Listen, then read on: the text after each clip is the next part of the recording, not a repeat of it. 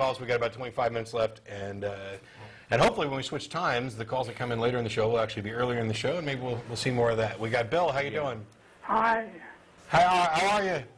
Okay, Matt and Russell. It's good to hear from you. Hi. I have this cat. I'm a golfer, and of course, the ATS is really. And I was at the VA in Temple for cataract surgery, and the ophthalmologist saw my cap, and he said, "I'm a strong Christian." And I said, "Where's your evidence of a God?" And he says, "The eye." Well, functions the creator. It could not evolve. And what's your opinion on that, about the eye? He should look at the actual record of animals that are alive today, which exhibit various different forms of the eye with and without those features. I mean, you know, all that's required for evolution is that there be a small stepwise path that exists from point A to point B, and that each step in that path winds up being slightly beneficial over the previous one. And in the case of eyes, you know, there are a lot of living current animals that have various types of eyes, some that don't have lenses as good as ours, some that are just basically light-sensitive spots. Yeah, there's a number of good videos actually that have been produced, some by Dawkins and others, that talk about specifically the evolution of the eye. Now, I wouldn't go so far, we don't want to get overly technical because neither Russell or I are experts on evolution or any of these other things, but you know, we have read about this, so we're not clueless.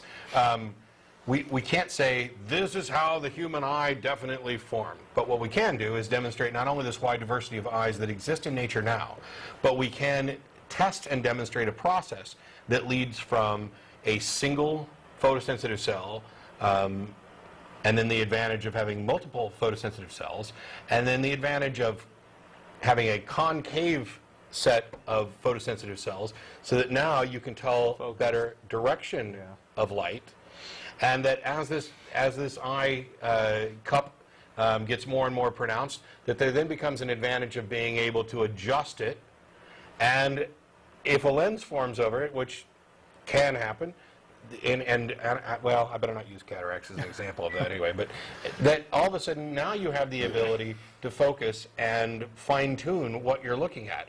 And this gradual progression it moves towards the type of eye we have now. But evolution doesn't have any kind of goal in mind. There's no, this is better.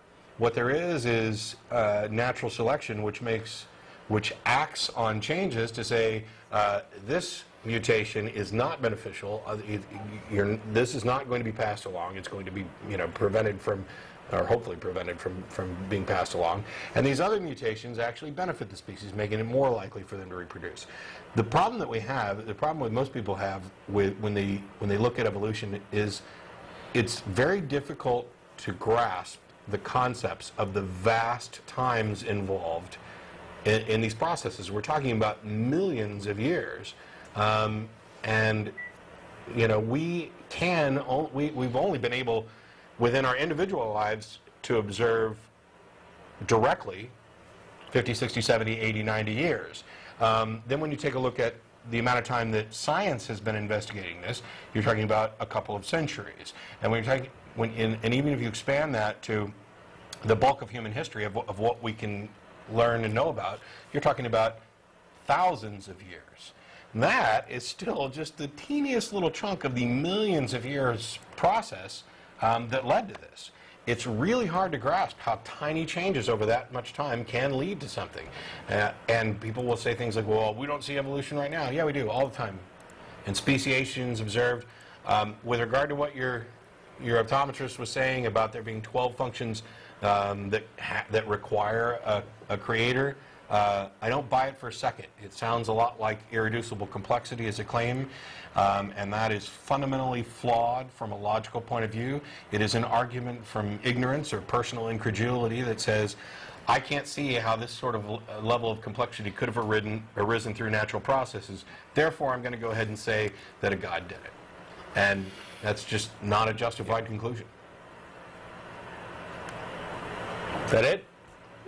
Oh, thanks, Matt. Thanks, Bill. Appreciate the call. Thank you for calling. Take care.